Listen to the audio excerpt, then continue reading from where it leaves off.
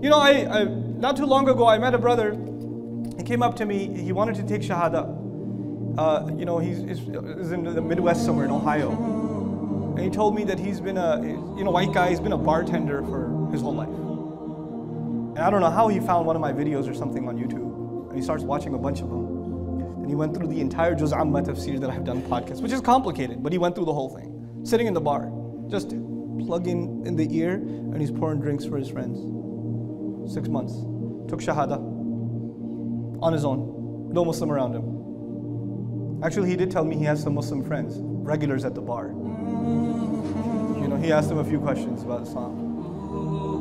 So he takes Shahada and he says, you know, I'm ready to leave this life. I haven't had a drink. A bartender hasn't had a drink for 6 months. Hasn't had a drink. When you look at him, you're not going to know this guy has taqwa.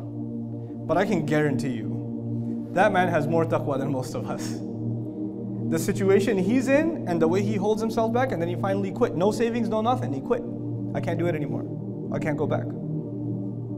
Even the Sahaba radiallahu ta'ala anhum ajma'in were not given the ayat to quit alcohol right away.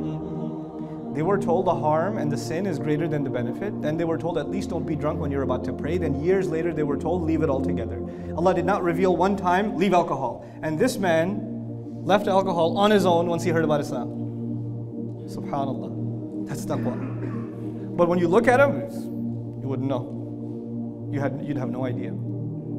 Don't put people down. Don't think of them as less than you. They may be way better than you are. عسى أن يكونوا خيرا منكم. عسى أن يكون خيرا منكم.